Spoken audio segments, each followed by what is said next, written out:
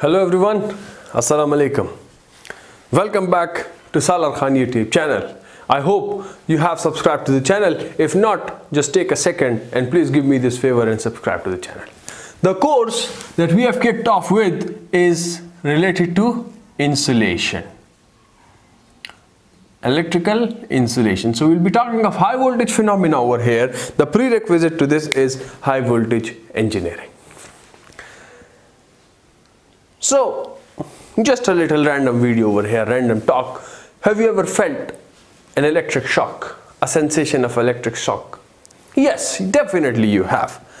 Why is that? Why is that? Because you gave the current the path to flow. Or I could just in simple terms say that you came in contact with a conductor. The thing that saves us from that shock is what? It is the insulation. We have conductors inside this wire or a cable or whatever, but we do not feel the shock or we do not feel the electricity. Why is that? Because of the insulation covering. So insulation is a very important subject. It is a very important subject that we'll discuss together, and I hope I will try to make it comfortable and enjoyable. Right? Yes. Now if I ask you how much of a voltage is dangerous for a human being, or he can resist it or sustain it. Or let me put it in terms of current. How much of a current can a human body sustain? So basically 13 to 14 milliamperes. A human being can take up to 13 to 14 milliamperes of a current. This 14 milliamperes of a current is rather dangerous for a human body. Right? But if I tell you, in our laboratory we had a rectifier whose conductor was rated at 80 amperes, and the attendant over there would touch it, and he would ask the students as well that you can touch it and you won't feel anything. 80 amperes of a bare conductor, but he won't feel anything. I didn't touch it, but they say that you don't feel anything. Why? I'm talking about 14 milliamperes of a current is dangerous for a human being, and there I'm talking of an 80 amperes which we are not feeling it even. So the thing is that there is voltage involved as well. There is voltage involved as well. So the average resistance of a human being, let's say, is 100 kilo ohms. 100 kilo ohms is a resistance for a healthy human being. This is the dry resistance, and for a healthy human being, which varies from where? Which varies from 80 to 120, I would say, from 60 to 120. Human body resistance, I would write human body resistance varies from where? R varies from 60 to 120 kilo ohms. Right? This 100 that I've written, this is for a healthy human being, this is for a dry skin. Right? This I have just written for easy calculation. So if I talk about the voltage level, if I talk about the voltage, if voltage V is equal to IR from Ohm's law, I take it to be 14 milliamperes, and I take the resistance to be 100 kilo ohms. So I am talking about 1400 volts, which is lethal. Which is lethal. And lethal means what? That it can kill you instantly. Right? Yes, this is lethal. One other thing, the human body resistance is a dynamic resistance.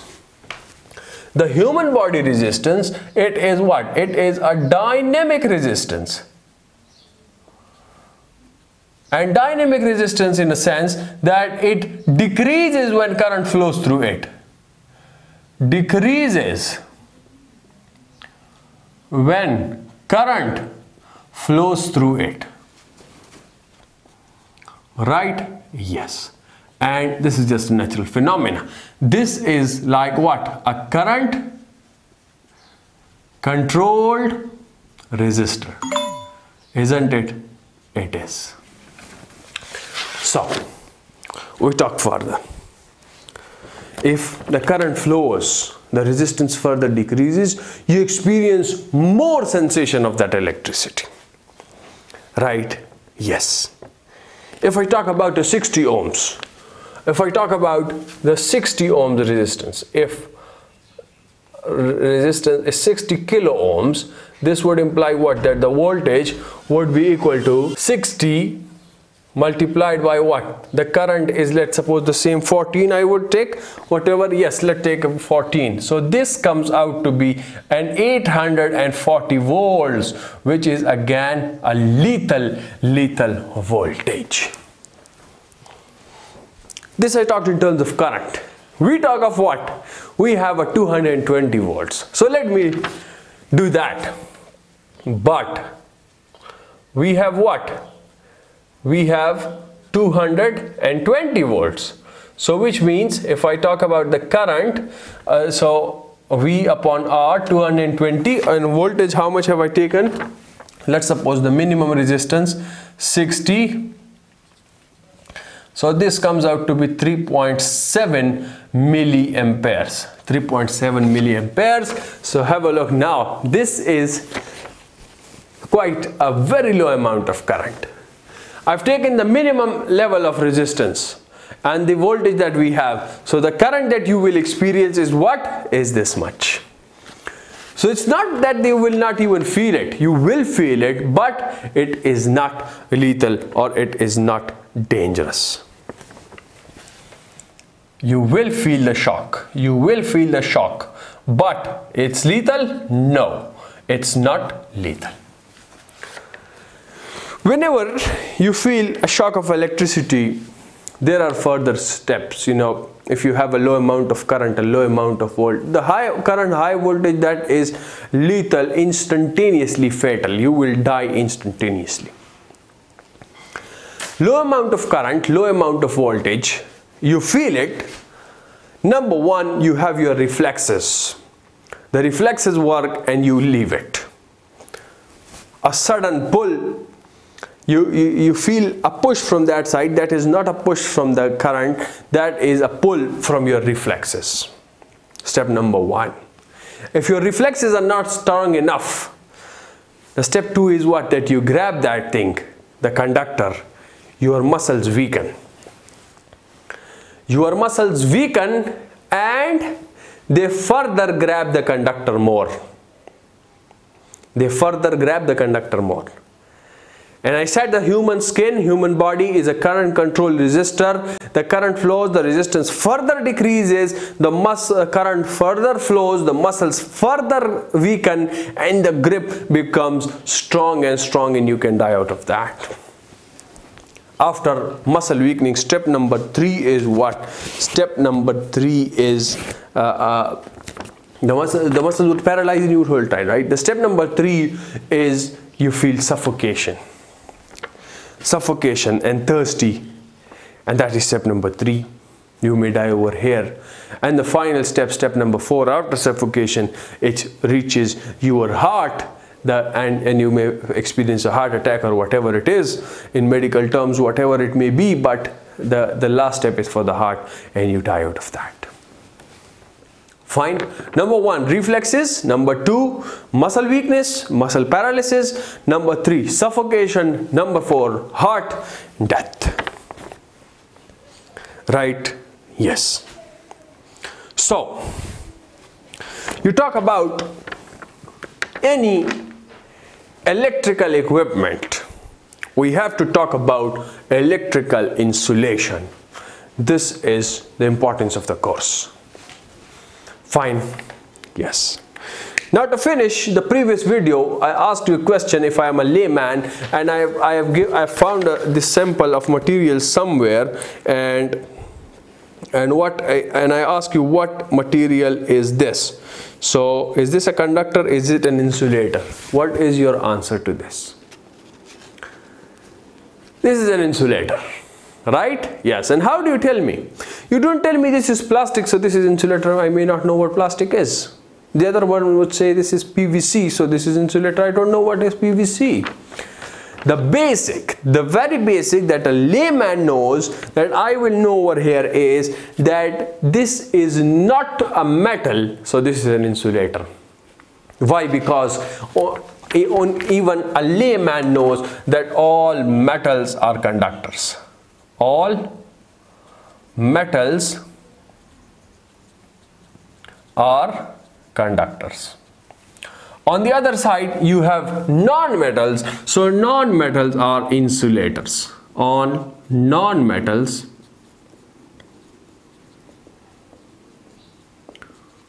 are insulators. Fine. Yes. So this would just be a preliminary examination, you could say, and the next we will further see how to differentiate between a conductor and insulator. That we'll see when the time comes. Fine. Yes, sir. One other thing. We also have one other thing. One is a conductor, one is an insulator. In between there is one other thing that is called the semiconductor. Germanium, silicon. So that has its importance in electronics. You would see it over there. In the periodic table to the left, you have what? You have metals. Sodium is a metal. Sodium is a conductor. To the right hand side, we have non-metals. We have insulators. Chlorine, fluorine, SF6 you would see. So non-metals are insulators. In the middle of the periodic table, silicon, germanium, you've got what? They are the semiconductors. We don't have any terminology like the semi-insulators. I don't know why. Right? Yes. So any material can be classified into what? Can be classified into a conductor and a semiconductor. I would just put it over here. A semiconductor, and then finally I would write an insulator. Now in insulator we have two things. Not the topic of today, but let's say we see it a little. So the first is a simple insulator and the second is a dielectric. Dielectric. Basically the function of the two is the same.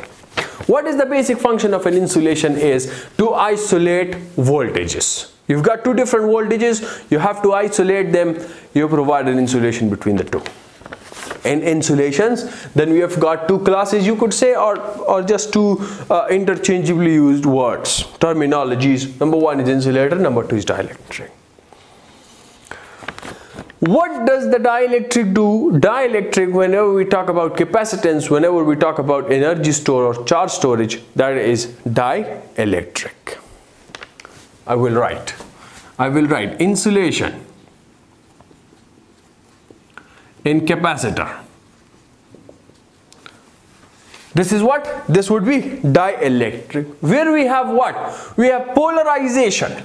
Due to what? Due to dipole orientation. We've got dipoles, we get dipole orientation, and this is called what? This is called polarization, and this is in the case of what? Is in the case of dielectrics.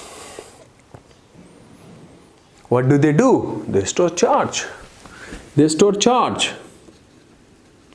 Store charge where? In its electric field, and that electric field is E is equal to half CV squared. When a voltage is applied and it has a certain capacitance, it stores energy in the form of its electric field. Right? Yes. Whereas a simple insulator does not store charge. No storage. It provides only isolation. So isolation is provided by dielectric as well, but it provides storage. The insulator do not provide storage. For example, the PVC. PVC is a very commonly used. So PVC is what? These are basically long chain hydrocarbons which have no polarization and hence no storage of charge. right? Yes, so we'll see this basically when we talk about it further, but this just came over here, so I thought let's say we talk about it. Conductor, insulator. The main thing is conductor and insulator. So you've got good conductors, you've got bad conductors. How to differentiate between them? So the property of that differentiation is what? It is resistance. The property is resistance. Now, for a conductor, the resistance, the lower the resistance, the good the conductor it is. Platinum. Platinum is the best conductor. Platinum is the best conductor. You use aluminum conductors nowadays, ACSR, aluminum what? Steel reinforced, ACSR. Although copper conductors are not nowadays used, but we still say copper losses, right? So this is just semantically coming copper losses, right? Although you don't use copper conductors. Similarly, resistance is low, it's a good conductor. For insulator, the resistance, the higher the resistance, the great insulator it is. Over here we talk about 0.01 ohms, 0.001 ohms, 0.0001 ohms.